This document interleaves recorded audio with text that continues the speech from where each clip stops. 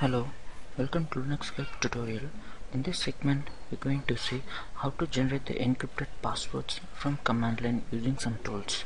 And here I have used some tools called pwgen, make password, and OpenSSL. And in this segment, I have used some cryptographic concepts such as ENC, that stands for encoding with ciphers, and AES-256 CBC. It's also an encryption cipher, and another cryptographic concept called salt, which adds strength to the encryption. And one of the important thing to be noted is this 256 CBC encryption cipher is used by the US government to encrypt the information at top secret level. So we can see how to install and generate the encrypted passwords in command line. So at first I'm going to use the pwgen tool. So before installing, we can check the tool availability in repos. So for that I'm using the command called mlist pwgen.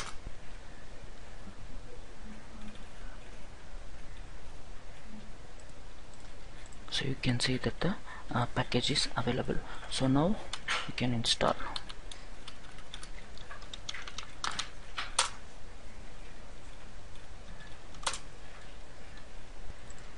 And now the pwgen tool is installed, and we're gonna see how to generate the encrypted password using this tool.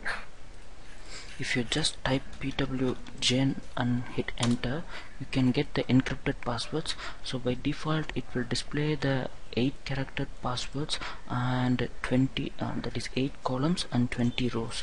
So if you need to generate only the one password with 10 characters, you can give pwgen, I'm mentioning 10 characters, and the instance is 1, so it will generate only the one password with 10 characters.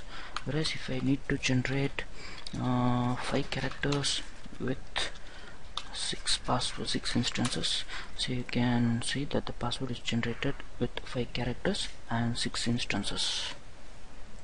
And if I need to generate a password with 40 or 50 characters but without the instances, it will allow us to use only the character length. So I am giving 55. So there you can see the only one instance password is generated with 55 characters. And the next tool is mk password. So we can check the tool availability using m command and mlist mk password. So it says that the package is not available in the repos. So this package is not available in the repos, so we can check whether it's located in some other package as a dependency. So for that I'm using the command is what_writes and the package name. So there also it displays that it's not available, and it guides us to use the */mk password. So we can also try this */mk password. So now it intimates us that the mk password is located in expect package as a dependency and the repo is space. So for using mk password we need to install this expect package. So install expect.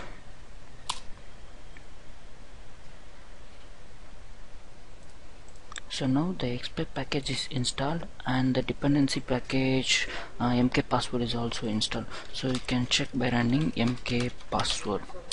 So now you can see it has generated a password, and by default mk password will generate a character length of 10 and the default value is also a 10. So if you need to change, we can mention the value at last. So for that the option -l is to be used. So if I give -l 25, it will generate a password with the character length of 25.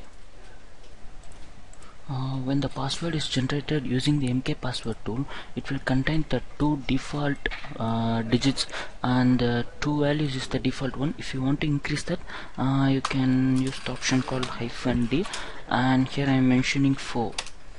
So now you can see the digits will be used with 4. And next cryptographic concept we are going to see is salt. For that we need to use the option called -s, and it can be used along with the mk password command. So mk password -s, and this -s option is specifically used to generate a password with some special characters, so it will add the strength to the encrypted password. So if I mention 3, it will generate a password with 3 special characters. So if I want to generate a 25 characters length password with 15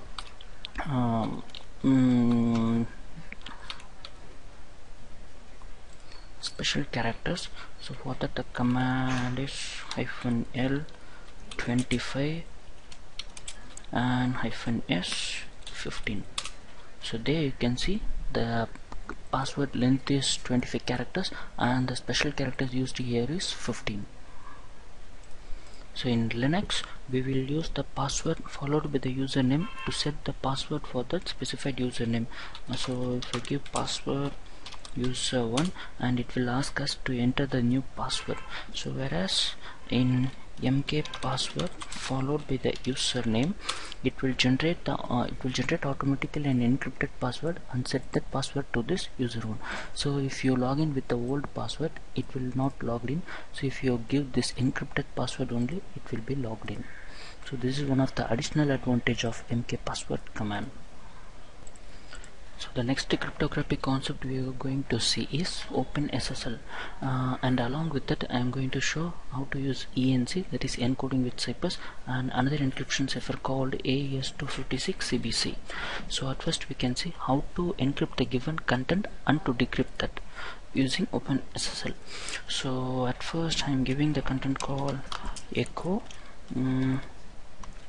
hello world, and here I am using OpenSSL, and followed by OpenSSL I have to mention the two zippers.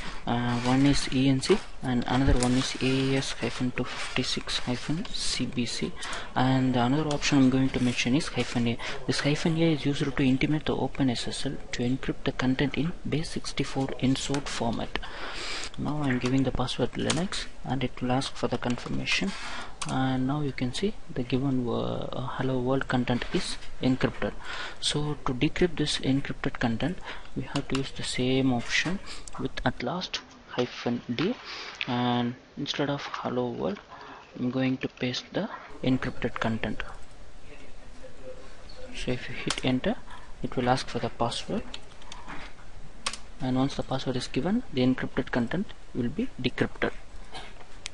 So the next concept we see is the same with pass option, that is it will assign the password over here itself. So now the hello world is encrypted with the password Linux. So to decrypt we don't need to mention any password, simply the -d option. Sorry, instead of hello world we need to provide the encrypted content. So it will take the password Linux as we mentioned in the pass option, and the encrypted content is decrypted over here. Using OpenSSL we can also encrypt the contents in the file. So here generating a file called test.txt, and inside that I am giving the content as hello world. Save and quit the file. So now I am encrypting the contents in the file. OpenSSL, I have mentioned the cipher ENC and AES-256-CBC, and -in option to mention the file as input, and -out option to mention the output file, and I am giving the test.txt with at last ENC extension. So it will ask for the password and you need to mention the password. So there you can see the test.txt.enc file is created. So now I am going to remove the original file test.txt. So if you view the content of test.txt.enc, you can see that the content is encrypted with salted cryptography concept. So now we can see how to decrypt the contents in this file. So to decrypt, simply use the same command.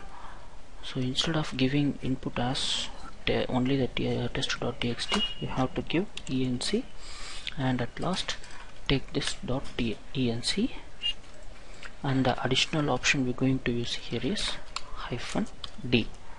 So once again it will ask for the password, and once the password is given, the original file will be generated and the content will be decrypted. Thus, I have showed how to use the cryptographic concepts to encrypt and decrypt the contents from command line. Hope this video will be very useful for you. Thanks for watching.